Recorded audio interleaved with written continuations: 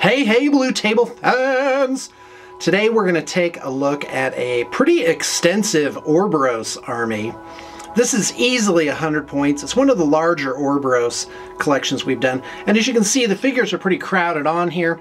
I am going to attempt to actually use this higher definition camera and really show you some of these figures and what's really cool about them. So here we've got a Warp Wolf Stalker, and this is just traditional Orboros colors. On all the bases we've done some very delicate corking, and good corking isn't just cork slapped on there at flat. You gotta actually work that cork a little bit. Rough it up. And in fact, here, let's take a look at another one. This guy here. And make it kind of subtle. And we had some bases left over from this other set. Let me see if I can find one that's really good. Okay, here you go. I don't know if you'll be able to see it. There we go. So I'm pretty sure this base set was from Cybor, and it has all this Celtic knot stuff on it right there. And it just, when it was broken up, it just looks so good on these bases.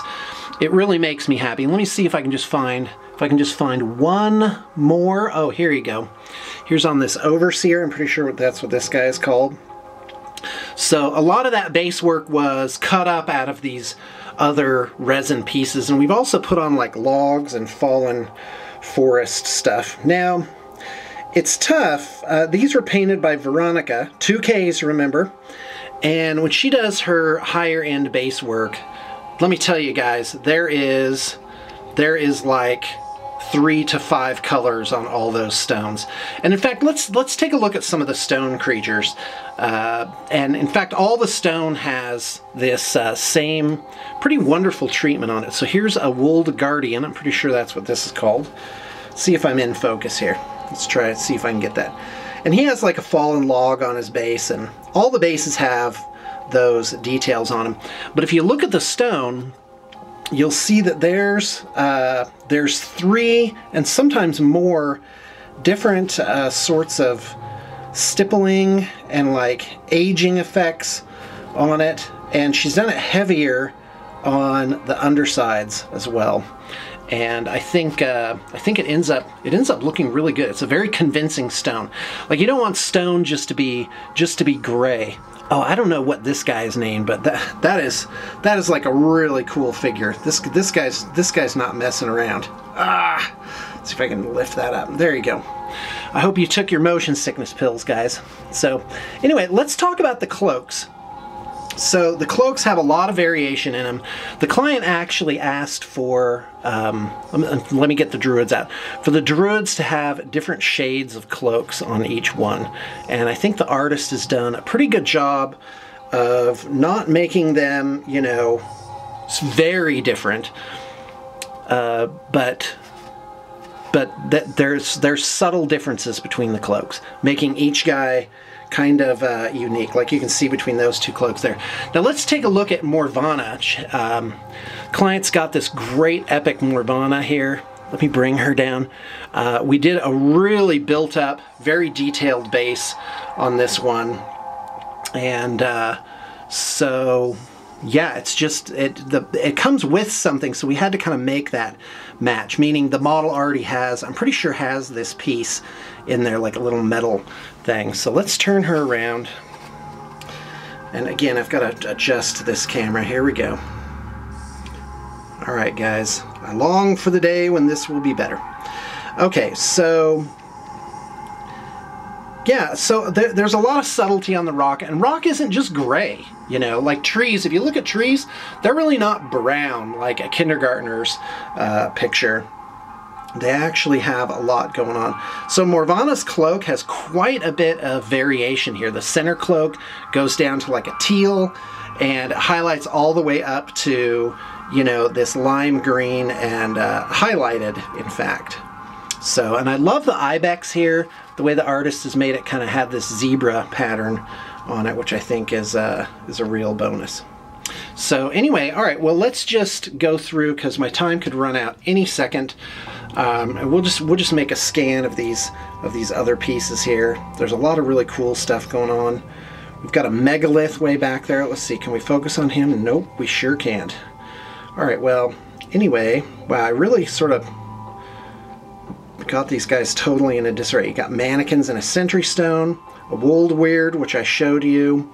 Let's turn this guy around. He looks kind of weird. I think this guy's called a wayfarer. Could be wrong. Pretty sure there's 2 of those. Now, in War Machine and Hordes, you gotta have 180-degree markings, and in this case, the artist picked this, I can't remember what it's called. It's like a gray, it's like a military gray. And so it's not black, and it's very subtle. Like it mixes in, it complements well with the rest of the model. And I think that's, in fact, let's bring this megalith up. You can see it better on him. Whoops. We do as a standard matte coat things twice, so they have quite a bit of durability. So anyway, so this megalith, oh yeah, so some people like lines, but what I'm seeing more often these days is that the whole front is done a different color. And this, guys, this can go terribly, terribly wrong and just look awful on the board.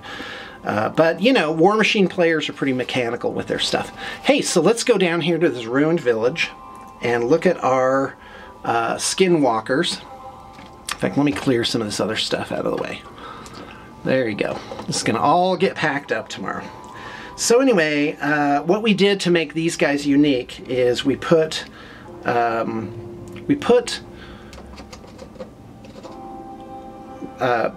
my gosh, Roman numerals on their backs, but they're also each a unique color of fur on them. Subtle, like if you're not looking for it, it just looks like they kind of fit together and the eye isn't really drawn to it, but it's definitely there.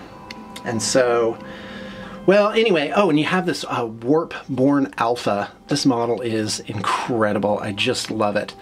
In fact, you've got you can miss it. You can miss it pretty easily.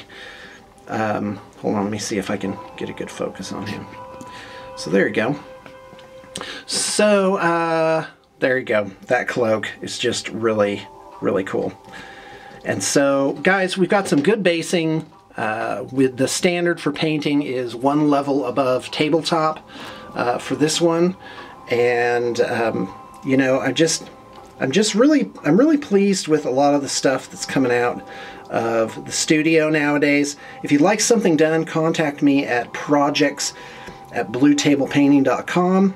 I'm ready to make super deals this month as we are waiting for the advent of Warhammer 40k 8th edition with bated breath.